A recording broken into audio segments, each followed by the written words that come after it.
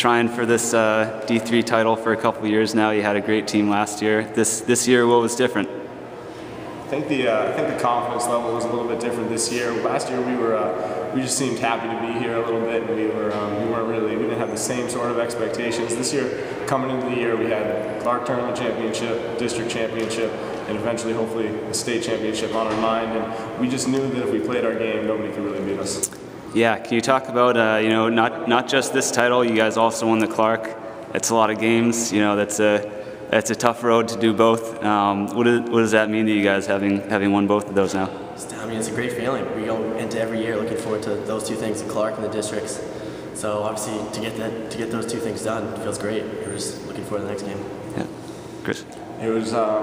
It's not the number of games. It's not really any different than the year. We had a good. They spread the games out plenty, so we're not really tired or anything. Coaches setting up practice, so that didn't really stop anything. You'd rather be playing games every other night, and I think we enjoy that a lot more than going against each other every day.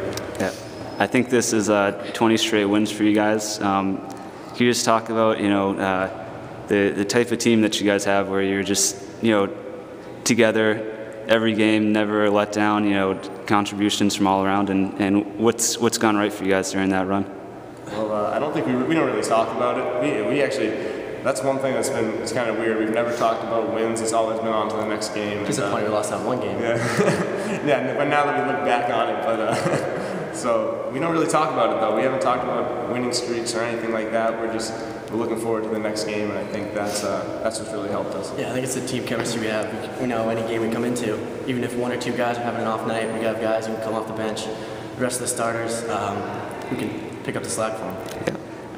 Chris, can you talk? I think you were scoreless in the first quarter, or had a sort of a quiet first quarter.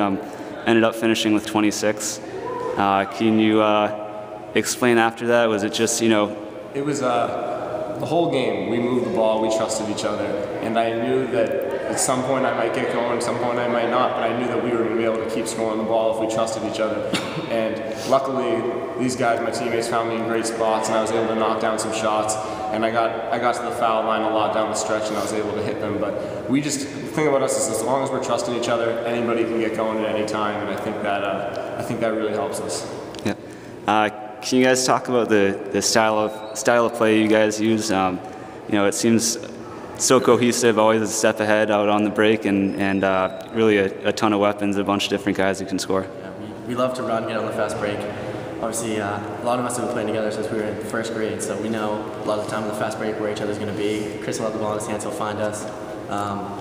So yeah, I think we have great team chemistry since we've been playing together for so long. Yeah. Everybody just runs the floor hard, and if I'm able to get it up, we have a lot of guys, Danny and Travis and Sully and Anthony, that everybody knows how to finish in transition, and if I get it up to them, I know they're going to make plays and we're going to get buckets. Yep. You mentioned last year at this point, sort of just happy to be at this level.